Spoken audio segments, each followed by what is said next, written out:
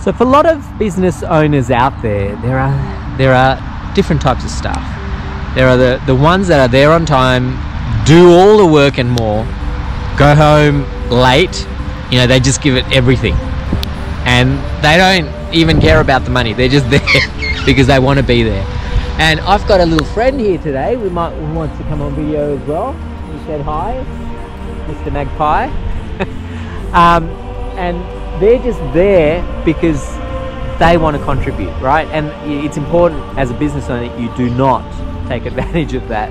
It's important that you reward them and you nurture them and look after them when they need to be looked after. A lot of business owners make that mistake of going, you know, asking for more and more from these people, and they just take, not out of greed or not out of, you know, malicious intent, but because they're offering, you know, why not get them to do more work? But it's important to acknowledge that effort. It's important to, as a business owner, to really support those staffs when they need some support, whether it be in a way of giving back, whether it be monetary rewards, whether it be helping them in learning something new. You know, they may have a vision of setting up their own business, or they may have a vision of building a charity, or whatever it is for them. Supporting in them in their endeavors, because they're also going to need some help along the way. Everyone needs a little bit of help along the way, right? So that's the first thing I will say. And getting back to the topic, how do you deal with unmotivated staff?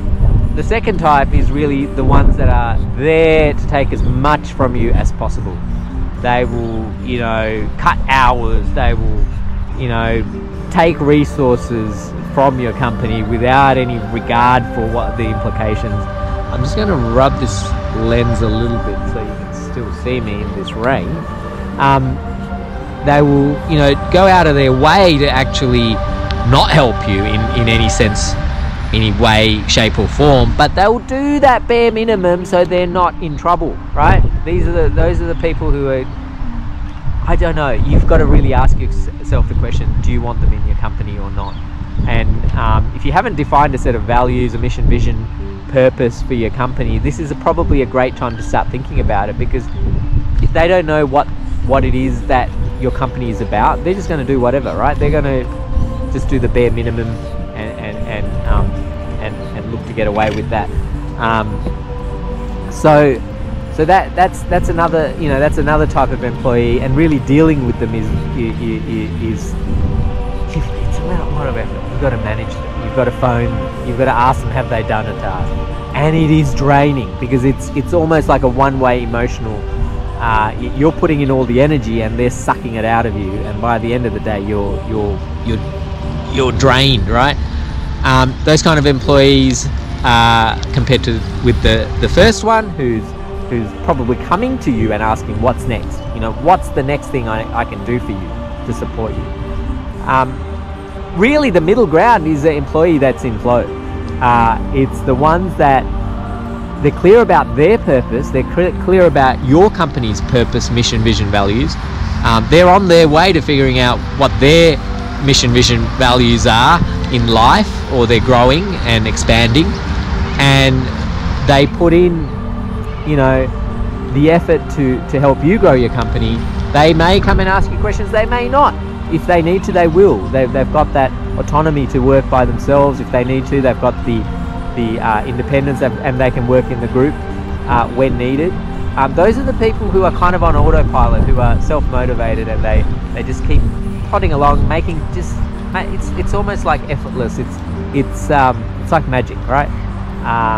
It's not over demanding of your attention, it's not under demanding. And these are the kind of people, if you're putting out a vision, doing affirmations and things like that, these are the kind of employees you want to put out there that you will attract into your company, because they're the ones that will just make it, you know, grow, prosper and expand a lot faster, because they're in flow, your company's in flow. So those are really the three types of employees. How do you motivate undermotivated employees? The trick, the hack, the key is really to find employees that don't need motivation. They're self-motivated. And if you've got ones that are unmotivated, go and define your mission, vision, values, and they will automatically disappear. They will leave your company, be ready to hire new people, and bring the ones that are clear about, you know, where your company is going, because you're clear about it. First, you've got to get clear about it. So if you enjoyed this video, please give us a like.